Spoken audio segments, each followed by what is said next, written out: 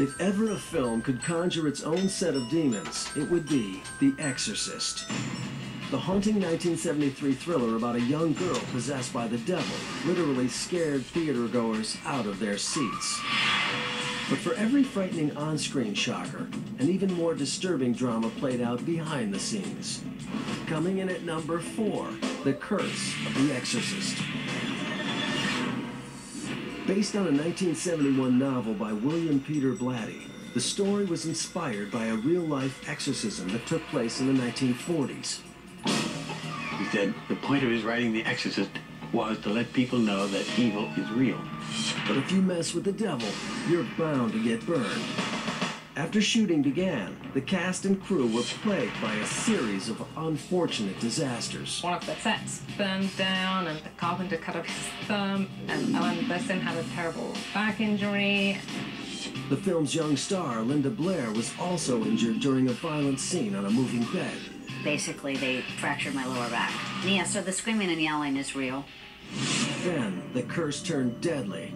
Actor Jack McGowan died of a heart attack just after his character was killed off in the film. In total, 9 people connected with the movie died during its making.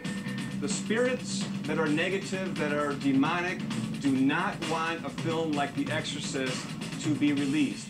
The movie's director wasn't taking any chances. William Friedkin thought, well, we have priests who are technical advisors and priests who are actors. Let's get one of them to exorcise the set. I remember them giving a blessing there and sprinkling everybody with holy water. The movie opened on the day after Christmas, 1973. Audiences were in for more than the typical viewing experience. People would start to get sick, they would faint, they'd have to be taken out of the cinema. The Exorcist spawned 2 sequels. Exorcist II opened in 1977 without incident. But in 1990, Exorcist III had an even more sinister and deadly impact than the original. Jeffrey Dahmer, the serial killer, was obsessed with the 3rd Exorcist film.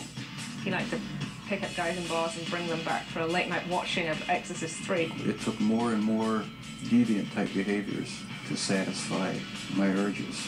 Dahmer was responsible for the grisly deaths of at least 17 men. When the book closed on the Exorcist franchise, the final count was 9 dead, more than a dozen injured, and 2 fires. Perhaps that's what you get when you mess with the devil.